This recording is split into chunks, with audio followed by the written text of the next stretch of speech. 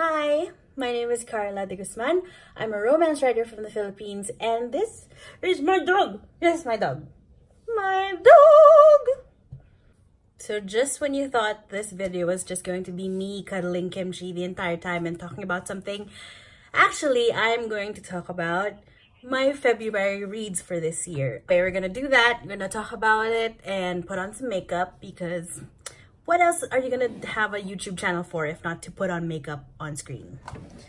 So the first book I read for Feb was Any Old Diamonds by KJ Charles. And you know, one would think I would not be interested in MM historical fiction heist romance.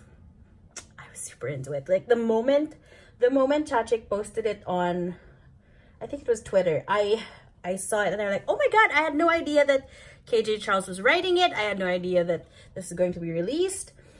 So I picked up a copy and I read it, and good lord, my goodness gracious, it was so good. So I'm just going to take the shade Caramello on a fluffy blender brush. So after Any Old Diamonds, I thought, oh yeah, okay, great, Feb's gonna be a great reading month. So I went right into A Taste of Pleasure by Chloe Blake. I've seen this book recommended a lot on Twitter, and I trust book Twitter a lot, so I picked it up. And I ended up not liking it. It has a lot to do with the cover. And you know, they say you shouldn't judge a book by its cover, but I mean, that cover was gorgeous, but the main character of Chloe Blake's book is size 16. She's a plus size character, and yeah, that girl was not plus sized. Maybe I wouldn't mind too much if the main character's insecurities didn't stem from the fact that she's plus sized. I actually stopped reading A Taste of Pleasure because it was this bit where she was on the phone with her mom, and her mom was kind of berating her for being fat, and it just kind of made me uncomfortable. Okay, then just to deepen out those corners, I put in some cafecito on the, you know, outer corners of my eye and just kind of spreading it out with this fluffy brush. I had a chance to borrow my friend Chachik's copy of Fence Volume 2. I love Fence. I love Fence. There was like a page where we have a baby Seiji. Oh my god, his little baby belly and those cheeks. Oh, so cute. And I'm so affected by it because, okay, this may just be the romance reader in me, but I 100% know who is going to end up with who, and it just, I'm so excited. I'm so excited for it to actually happen. And people are like, oh, it's queer baiting because, you know, they're actually not together. But I can see it. I can super see. Honestly, when I was reading Volume 2, I was like squealing by myself in the cafe. I was going like, oh my god, oh my god, oh my god. So that's how much I liked it.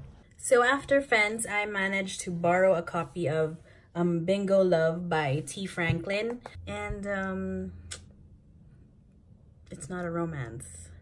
Okay, spoilers if you haven't read Bingo Love, just skip to the next thing. I don't like reading romances where you made me go through all of that just to tell me that they died. Why? What was the point? Like, I don't understand that. And people are like, oh, it's a romance. It's not. It's not. And I understand that it's important that we have this kind of representation, and I love that we have a book where two grandmas fall in love over bingo. But please don't tell me that something is a romance when it's not. I actually picked up a copy of Nimona from Fully Booked in the Philippines, which we actually had Nimona in the Philippines, but we do. So my thing with Nimona is I loved it. I thought, okay, it's actually the way I feel about Nimona is exactly the plot of the book. It's like, it's not what you think it is. It's okay, like in Swan Princess, when the guy dies, when the king dies, and then he's clutching Prince Derek's shoulders, like, it's not what it seems, Derek. It's not what it seems. This is exactly what this book is for me. It was so unexpected. I loved it so much. Now we have pretty much our base set up, so I'm just gonna get the Celia shade from the Alamar palette on a round brush to sort of pack in that shimmery shade in the middle. Everyone started crawling over Mina because she got this copy of Check Please, and she was doing this live tweeting thing, and just based on the live tweets, people were like, oh, I need to borrow that, I need to borrow that.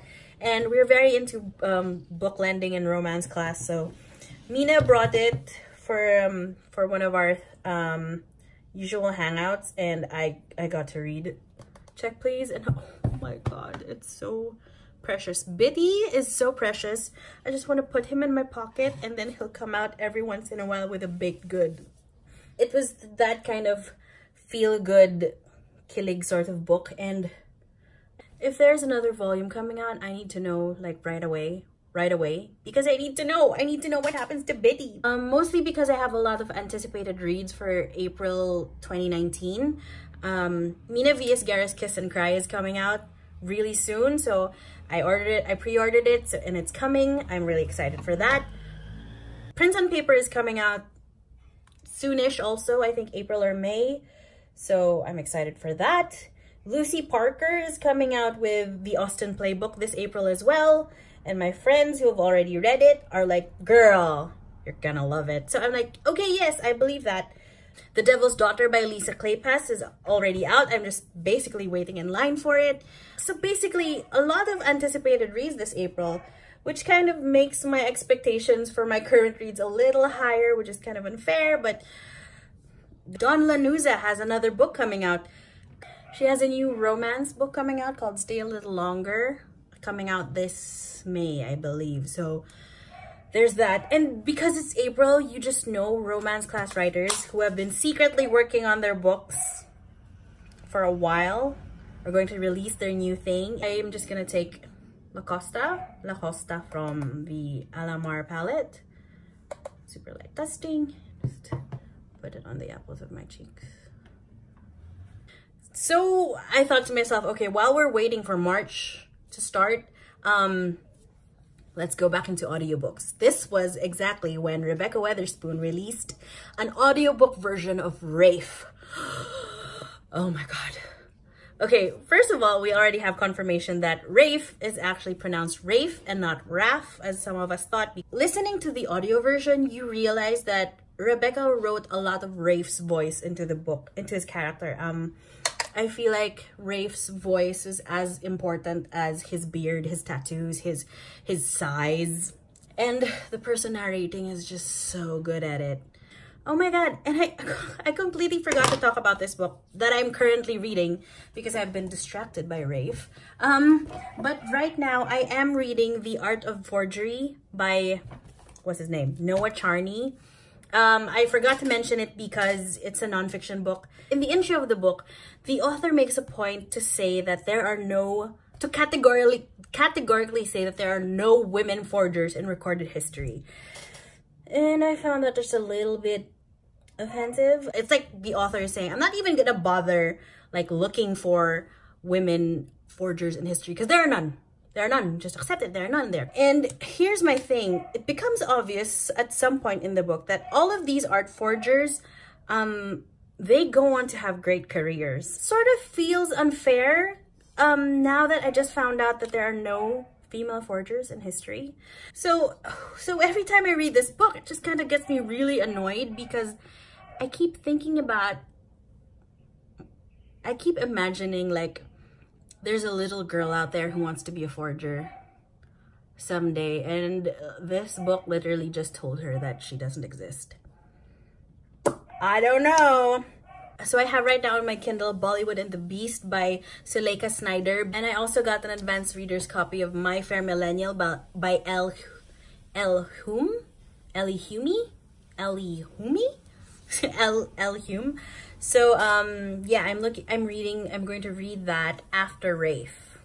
Everything after Rafe, guys. If you're interested in following me on Instagram or on Twitter, my name for both is @Carla K. de Guzman. I am also Carla de Guzman if you look for me on Amazon and on Smashwords.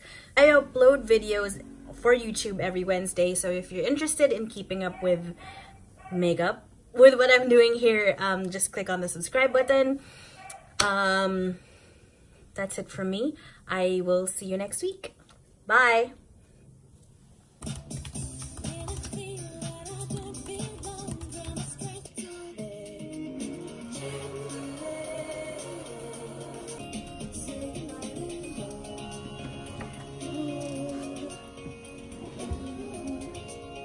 Kiss today goodbye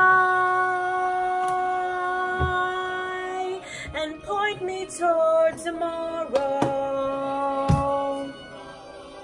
What I did for